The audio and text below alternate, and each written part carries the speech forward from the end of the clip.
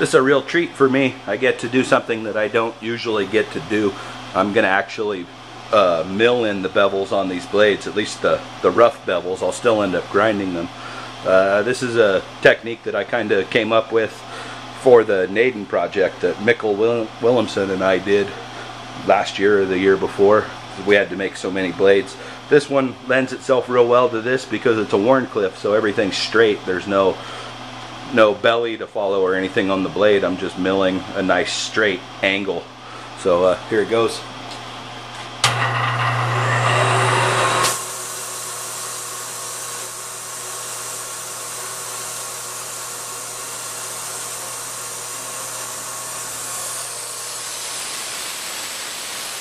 So the mill's going to go in, start cutting that bevel in there. It's going to take 3 passes to do it. The first pass gets rid of the bulk of the material, and the next 2 passes just clean it up, smooth it out so I have less to grind later on.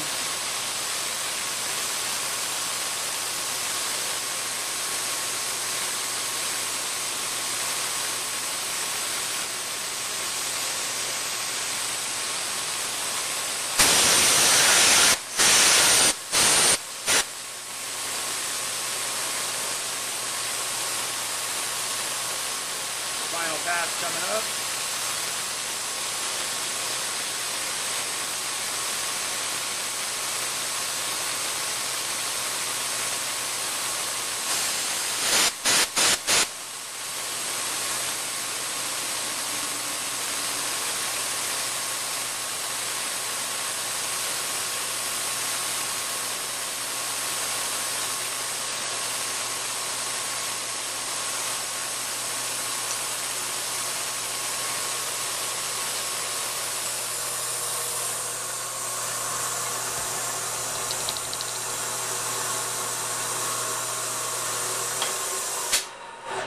Now that little tab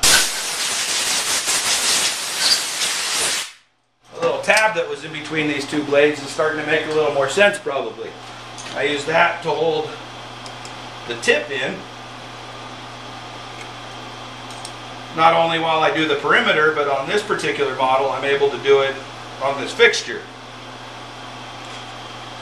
And I have to run this program twice. I already have on this particular blade. I run it twice for 2 blades. It does one side each time. So basically, if I'm making 12 blades, I have to run the program 12 times because 1 blade is complete every time. It's doing a, get back to where I can see if you're getting in there.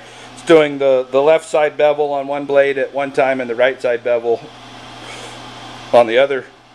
So when I flip it and do it, I've now got 2 complete blades. I ran the program 2 times, and there's 2 blades. Now I'll still have to go in on my grinder and grind these and clean them up, but that's all I'm really going to have to do is a little bit of grinding on the grinder and then a little bit of hand rubbing, and those blades will be done.